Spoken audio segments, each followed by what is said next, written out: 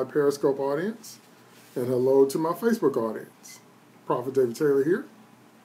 All right, let's jump right in because I want to get started because as always, I have a lot to say. Thank you, Lord, for this day. Thank you, Lord, for your mighty grace. Thank you for an opportunity, oh God, to be used of you to hear from you, oh God, because the most precious thing we have in this world is your word. We can't live without your word. So I just want to personally thank you, Father, for extending your grace one more day and giving us another chance to hear from you because we have no guidance, no light, no direction, no hope. We have no chance without you, God. We need you. So we humble ourselves before you, oh God, as humble as we know how. And we're ready to receive what you have to say, Father, in the name of Jesus, through the power of the Holy Spirit. And we give you the glory in all things. Use my mouth, use my brain, use my tongue. Use me. I surrender to you, oh God. In Jesus' name, amen. Amen and amen. All right. So as always, you know, those of y'all that have watched me for a while, you know, I'm pretty consistent. I say the same things every week. So I'm going to give you a lot of information. There's a lot of information going to come at you today. So you're going to have to watch this video more than one time. We're going to start off with my tagline. What's my tagline? God already told you what was going to happen if you would just listen to the prophets. That's one of the advantages of being a Christian. You can find out stuff before it happens. Okay? But you got to listen to the prophets. All right? Welcome to all my audiences, Facebook Live, Periscope, and YouTube. My goal is to get this prophetic word out to millions of people, so please like and share. Whenever God releases a prophetic word or a prophetic gift or a prophet to a nation or across the planet. So please like and share this video as much as you can. If you want to sow into my ministry, I have my paypal.me link on all my profiles and my Amazon Smile link. How you find me online is always hashtag everything I do with hashtag PDT so you know that it's me. Because I know there's other people out there, you know, named David Taylor, whatever, but everything I do is hashtag with PDT. That's me.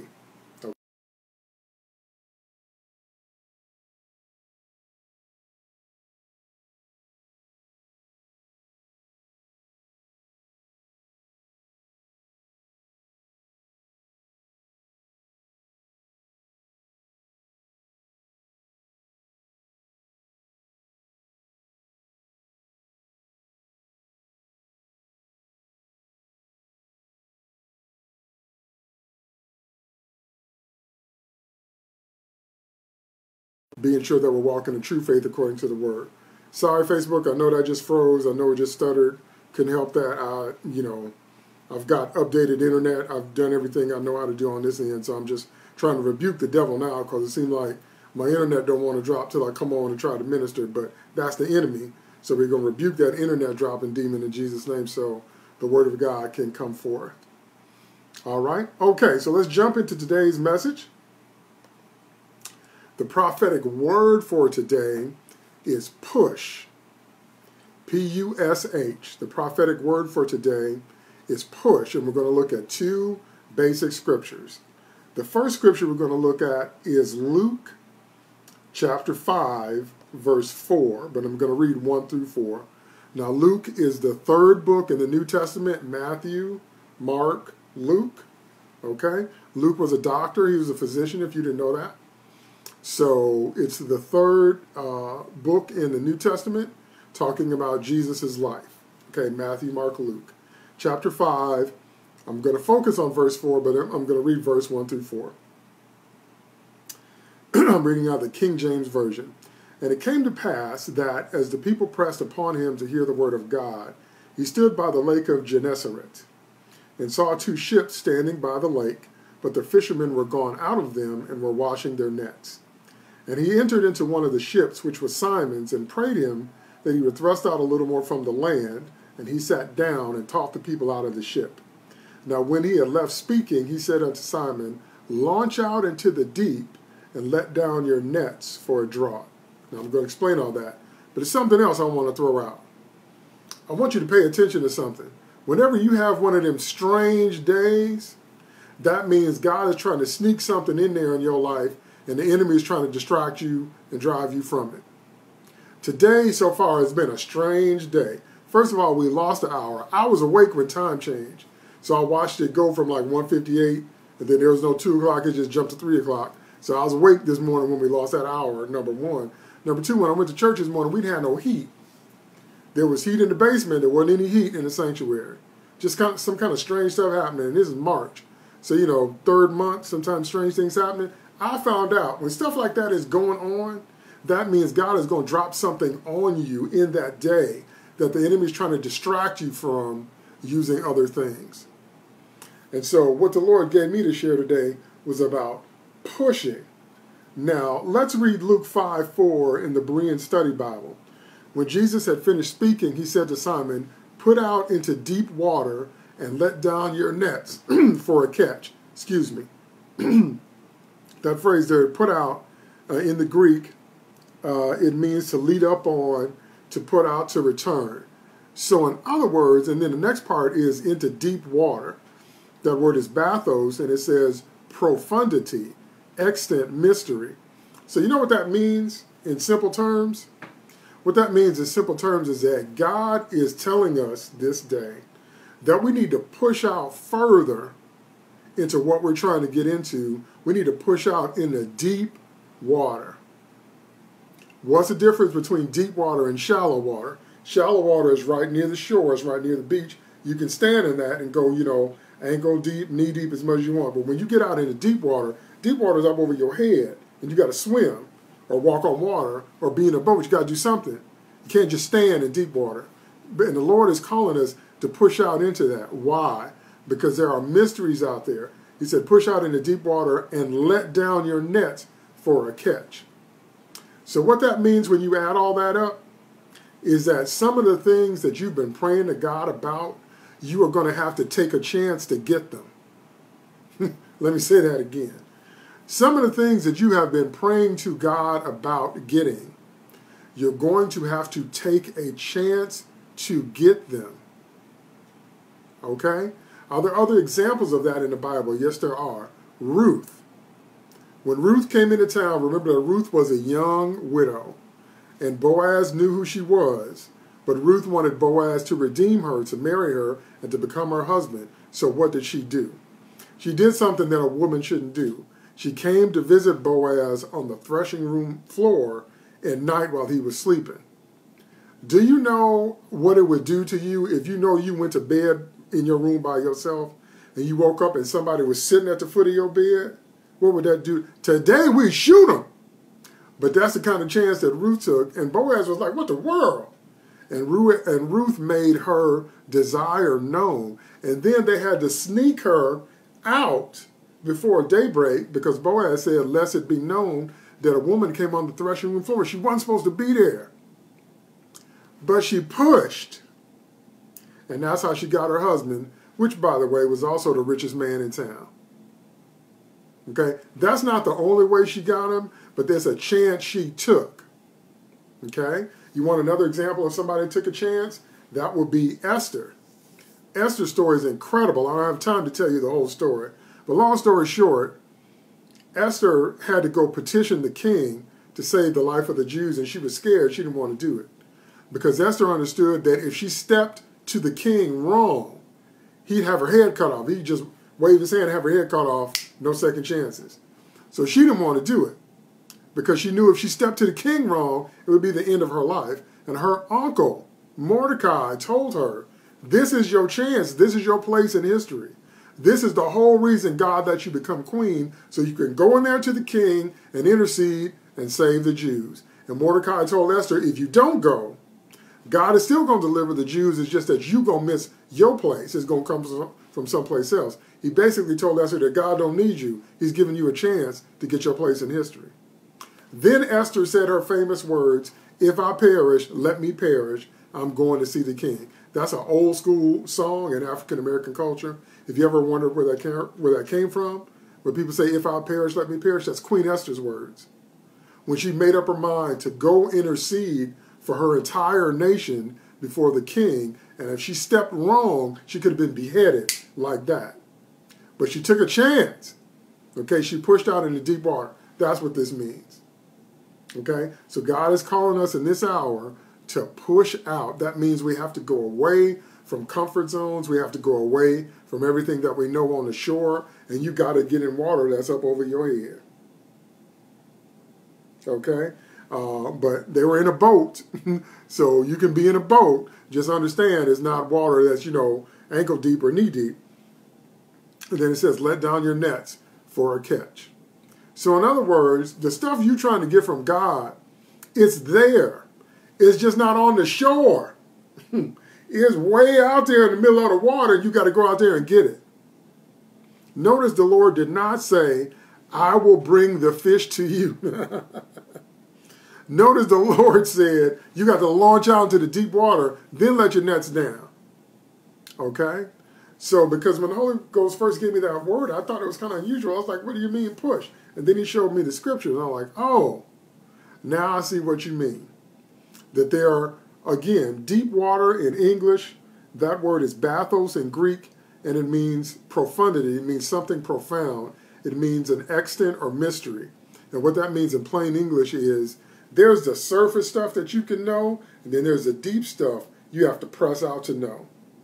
There are some people that write books about being a parent because they have theories about raising a child. Nothing wrong with that. And then there are some people that actually have raised a child and are parents. And what you got is more than theories, because you got deep water. You understand? You got some deep water experiences that other people don't have if they haven't raised a child. That's another example of what I mean. See what I'm talking about? And so this is very, very significant, because that means the places that some of us have been looking for our answers aren't back here in the safety of the shore or the comfortable or the familiar. They're out there in the deep water, and you got to push out there to get to them. That's not what a lot of us want to hear. That's not what a lot of us want to do, and that's why so many people don't get to where they need to go in God and don't get to where they need to go in life, because they won't take any chances. They won't push. They won't press. They won't go into deep water. Okay? Let's look at the second scripture. Second scripture is Philippians 3:14. I know you're very familiar with that.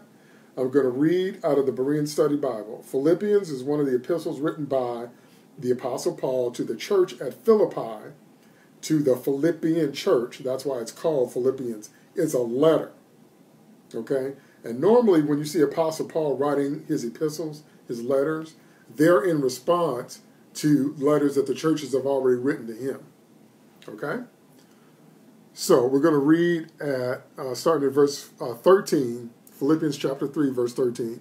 Brothers, I do not consider myself yet to have laid hold of it.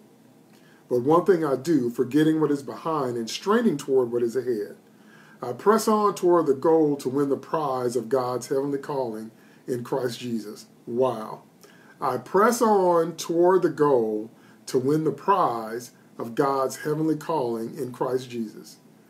Okay, now that phrase press on in Greek, it means to pursue, a prolonged form of pursuing. Okay, it means to go after it, and go after it in a prolonged way if you have to. Now, why is that so important? Because people tend to use that verse to talk about heaven. Okay, it says God's heavenly calling or heavenly prize, but it doesn't just mean when we get to heaven. It means the things that God wanted you to walk in on earth right now. Paul said, you got to press toward it. I press toward the goal to win the prize of God's heavenly calling in Christ Jesus. That's just not when you die. That's right now. Okay? So once again, the scripture there is saying we got to press. We got to push. Let me tell you something about the prophetic. A lot of people think that God just speaks to some people like he has some kind of relationship and all those people are so deep. But that's not what the scripture says. The scripture says that God is no respecter of person. The scripture says, call unto me and I will show you great and mighty things, which thou knowest not. Jeremiah 33:3. The scripture says that God is a rewarder of them that diligently seek him, not a rewarder of the apostles that diligently seek him. Whoever diligently seeks him.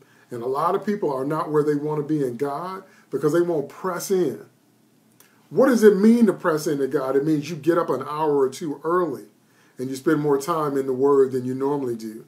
It means you sacrifice some things to give some offerings, like maybe you give up your specialty coffee so you can put that money in the offering plate at church. Maybe you give up some entertainment one day a week that you normally do. So instead of, every night when you get to work and let's say you watch TV, maybe just one night a week instead of watching TV, you get in the scriptures or you go to church. That's what it means. You got to press. Because I know what we want is everything to come at our convenience. Everybody wants that.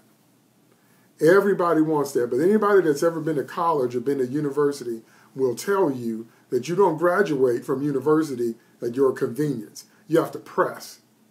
You got to press on them 8 o'clock in the morning classes. You got to press to be disciplined to do that homework. You got to press to prepare for those exams because the professor will give you the syllabus for the semester at the beginning of the semester. And what most people do is just procrastinate. And they wait till the night before their papers due to start writing their term paper or start studying for their final. People that know how to press in to get that knowledge. So by the time the test comes, they've mastered it. You can't do that overnight.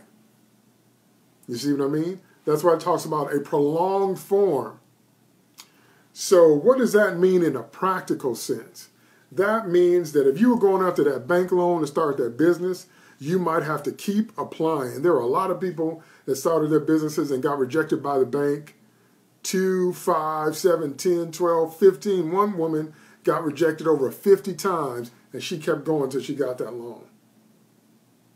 Okay? You might not find a college that will take you, or it might not be the college you want to go to. But you have to keep applying to schools until you can find a school that has the program you want to get the degree you want and will accept you as a student. A lot of people make the same mistake with dating. They say they want to be married, but they just accept like maybe who's available or who's around them now or somebody that's been trying to convince you for a long time, but it's not really what you want. For you to have what you want, sometimes you got to press, sometimes you got to push. That's taking a chance, just like Ruth did. Okay? When Jacob met Rachel, he kissed her and he cried. Jacob took one look at Rachel and fell in love with her and promised her father he would work for her for 7 years. Her father tricked him and gave him her older sister. Then he ended up working another 7 years. That's 14 years that Jacob worked for Rachel.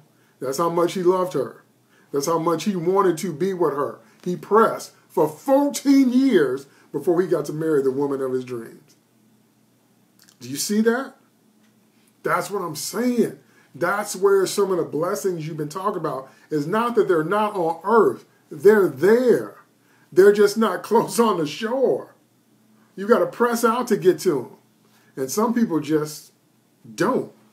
I've met people in my life, both saved and unsaved, both saint and sinner, that have no kind of press in them.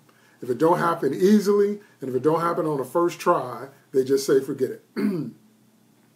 That's why a lot of people say that they don't believe in miracles. The miracles in the Bible, you have to study them. But what people mean is they thought it was going to be magic. They thought all I have to do is wave my hands or say the magic word and it just happened. And if it doesn't happen that way, then God isn't real and the Bible ain't true and forget about all this Jesus stuff. And that's not what the Bible teaches. Remember when the Lord cursed the fig tree? They came back the next day to see the fig tree dried up by the root. Now, it did dry up in less than a day, but Jesus cursed it, and then they moved on. Then they came back later and saw that it was dried up from the root. You see what I mean? When the lepers came to the Lord and asked for healing, the Lord said, go show yourself to the priest. And the Bible says, as they went, they were cleansed. If they had been like us, they would have stood there in front of Jesus and demanded, no, you heal us now. No, you do it this way. No, just do what you're going to do. And that ain't what the Lord said. That means if they had stood there and argued with Jesus, they would have never gotten healed. They had to do what the Lord said do, and as they went. You see what I mean? So like I said, I have met people that don't have any press in them. They have no press in them, and those are the people that are always talking about God doesn't do miracles today. That's not true. I have seen too many. It's too late to try to convince me of that, because I've seen too many, and I've been through too much stuff. God does do miracles. It just doesn't always look like what you thought. Okay? You got to press. You got to press into it. You got to press into deeper knowledge. You got to press into deeper relationship. A lot of people, okay, yeah, see, I'm hearing in the spirit right now that some people looking at me right now are having issues with their marriage. And they don't understand what's going on with their marriage. I can tell you what's going on with your marriage. Your marriage is God is calling you to a deeper level, and you just don't want to go. Because to go out into that deeper level, you're going to have to let some things go, leave them back on the shore. You're going to have to let some of that stuff go so you can press in to the deep. Okay? I've heard people for a long time now actually say things like, well, I had an affair, or my partner had an affair, and then our marriage got better. Fail. That's not what happened. What happened is one of y'all had an affair, and then you got caught. And then once you got caught, the original husband and wife, not the third party, the original husband and wife sat down and had an honest conversation. And you told that person what you were missing from the relationship, and you told that person what you really wanted. And they told you what they were missing, and they told you what they really wanted. Then your marriage got better. You could have skipped the whole affair part. The problem was you weren't willing to press into the deep water and have that honest conversation. Okay? So then something had to happen. Then now you got two situations. You got the original problem, now you got the affair. Then you sat down and you pressed into deep water and you opened up your heart and you said, baby, this is how I really feel. I hate it when you do this. I love it when you do that. I need more of this from you. I need less of this from you. You told the truth and you went into the deep water of your heart, and then your marriage got better. You didn't have to have an affair for that to happen. If you knew how to press out into the deep water and be honest about how you felt from the jump. Do you see what I'm saying? So that's the word of the Lord in this hour. We got to press out into that deep water. Now, I'm receiving this just like I'm saying it. I'm receiving it just like I'm releasing it to you. So I'm thinking about areas in my life where I have to press deeper, because I done pressed pretty deep in some areas, but it looks like I got to go deeper in some areas. But if God is telling us that the blessings are already here, they're just not on the shore, that means we're not going to get them until we go out there where the deep water is. You see what I mean? I have been, just to give you another real life example, I have been the only black man in the room in many a songwriting convention. I've gone to several songwriting conventions, and I went to some places in Nashville, and I was in this one place where I was the only black person in the room. And it didn't even occur to me I was the only black person in the room until a friend of mine at the time pointed it out to me. They were like, you know, David, they were blah, blah, blah, because you're the only black guy in the room. I was like, really? They're like, yeah. I didn't even think about it. Didn't even think about it. So some people would have stayed out of that situation because whatever, but I was willing to go on in there and whatever, because I wasn't even thinking about it, because I was willing to put my music out there, and I actually got to hand my music to the president of Sony ATV. He came down from his office and met me personally and said, David, I just want to shake your hands and I'd love to receive your CD. And it just blew my mind. You know why? Because I wasn't about to sit around and let people talk me out of my blessing. I wasn't about to sit around and let people talk me out of my opportunity. I don't care what they thought of me or my skin color or whatever. I was there to get my music going, and that's what I did. You see what I mean? I pressed. Okay, it didn't just happen. You don't just get to meet the president of Sony ATV without making a few phone calls and letting them know that you're serious, without pressing. But I pressed and I met him face to face and he shook my hand. See what I mean? So that's what I mean when I say in terms of real life application, God is telling us that the blessings we want are here. That means they're already on earth. That means that they're not coming. That means they're already here. But that means we got to press out further than where we are now to get into those blessings, okay? That's why I keep stressing that, because I want you to be encouraged, because I'm going to have to check my life and see where I need to do that too, okay? All right. If you have any prayer requests, please put them on the screen right now, because I will be more than happy to pray for you. My pastor was talking this morning about a lot of Christians that are just mean. I was vibing with every word that he was saying. Anybody can have a bad day. Anybody can lose their temper. You can catch anybody in a bad moment. But being consistently mean over time. Whew. So I say that to say that we're supposed to pray for each other, and joyfully so. I'm happy to lock arms with you and lift your prayer requests up for God, before God. Because that's what we're supposed to do as Christians. help bear each other's burdens. Let the saints know that you're not going through what you're going through alone. You're not out there by yourself. Okay? You got somebody to stand in faith with you to help you overcome the devil. So if you got any prayer requests, put them on the screen right now. If I don't see them while I'm here live, there might be a glitch in Facebook or Periscope. If I don't see them while I'm here live, but I see them later, then I will pray for them after I sign off if they're not on the screen right now for some reason. Okay? All right, as I tell you every week, when you see me close my eyes and start to speak in tongues, I'm asking the Holy Ghost about physical healing, casting out demons, finances, and if he has any more words he wants me to release. So that's where I'm going now.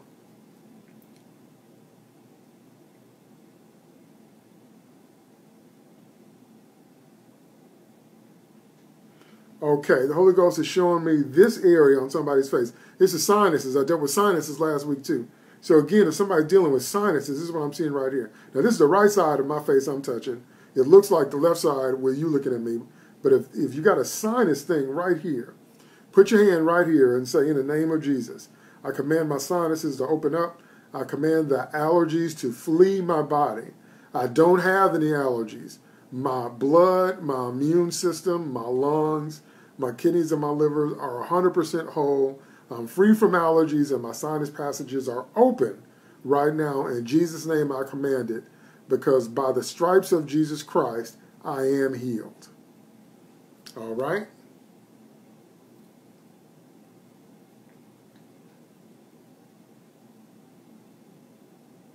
Okay, the Holy Ghost is showing me left foot or left toe. So somebody, if you're having a problem right now with your left foot or your left toe, put your hand on your foot. If you can't reach your left foot or your left toe, then put your hand on your knee. Okay? And say, in the name of Jesus Christ, the Son of the living God, I speak life to all 5 of my left toes. I speak life to whatever toe might right now be in pain. I speak peace and life to that toe, and I speak peace to my left foot. I shall not die, but live and declare the works of the Lord. So no amputation, no gangrene, no cancer, okay? None of that, no infection. We do not receive that. But we speak life, okay, to all 5 of your toes and to your left foot, okay? You don't have to lose your foot. You don't have to gangrene. You don't have to have cancer. You don't have to have amputation. You don't have to have infection. What you do need to do is believe the word of God, that by the stripes of Jesus Christ, you are already healed. And speak that healing into that toe or that foot. Okay? And you'll feel the healing power. Feel it. You can feel the healing power of God flow as you speak the words of life to your toes and your foot. All right?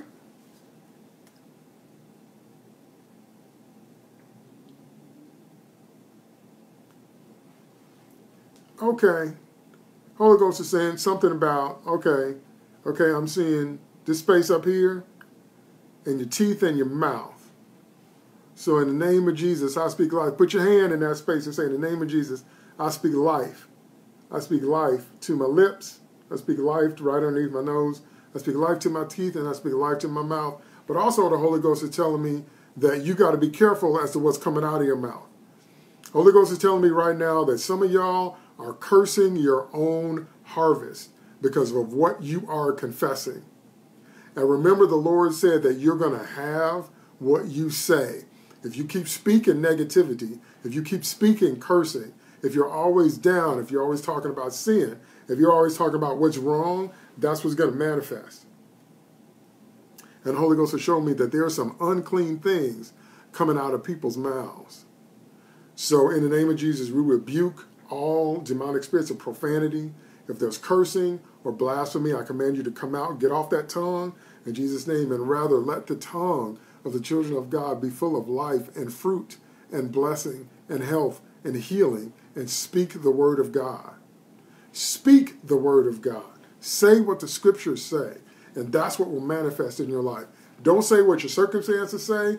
Don't say what the demons say. Don't say what your friends say. Don't say what your senses tell you. Say what thus saith the Lord only, and that's what will manifest. Okay? Yeah, a lot of healing needed up there.